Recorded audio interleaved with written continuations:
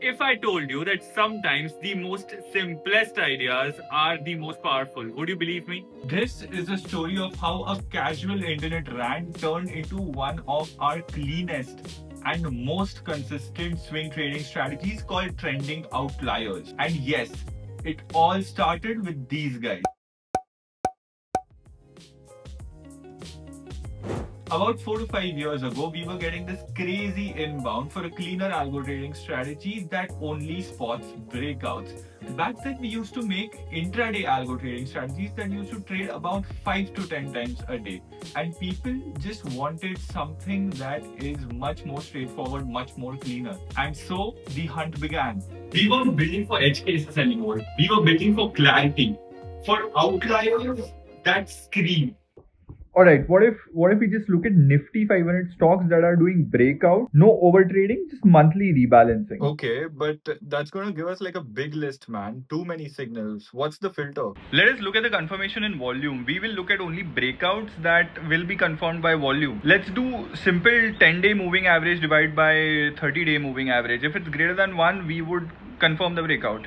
Okay, so each month we look at stocks that are giving a breakout. And then we look at 10 of such stocks. But we don't want to go blindly all in on these 10 stocks. Because here's the thing, even if these 10 stocks are giving you these breakouts, what if all of them are in the same sector? Let's say IT. If the whole sector goes down, your portfolio is going to give a big loss. Yeah, if the market sneezes, achoo, they all catch a cold. So how do you avoid putting all your eggs in one thematic basket or in one sector? That's when the Quant guy brought in the big guns, hierarchical risk parity or HRP. Imagine grouping stocks like friend groups. Friends that hang out together are grouped into the same branches of a tree. And this becomes your HRP. HRP maps these relationships into a tree.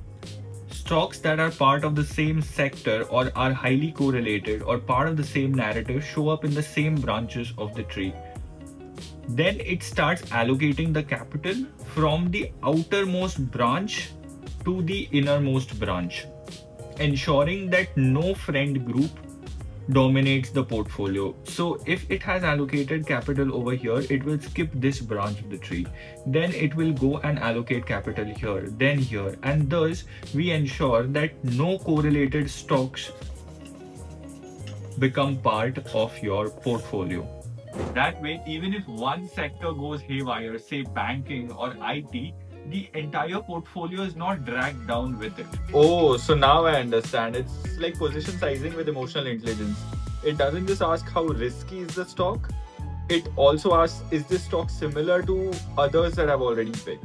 Correct? Yes. So after applying HRP, we are left with 6 most promising stocks. Not the loudest ones, but the most trustworthy ones. And that is how we ended up building the strategy. And then we tested it. In fact, we just didn't test it. We made it live. For the past 4 years, this strategy has been live till date. It has given a CAGR of 26%, whereas Nifty has given a CAGR of 14 to 15%. That's a clear 11% win. Steady gains, minimal churn, no drama. If you want to try out this strategy yourself, there's a QR code that is flashing on your screen right now. You can scan it or you can just click the link in the description. We have got a few more strategy stories like this coming up. If you want to hear them, do subscribe to the channel and join the tribe.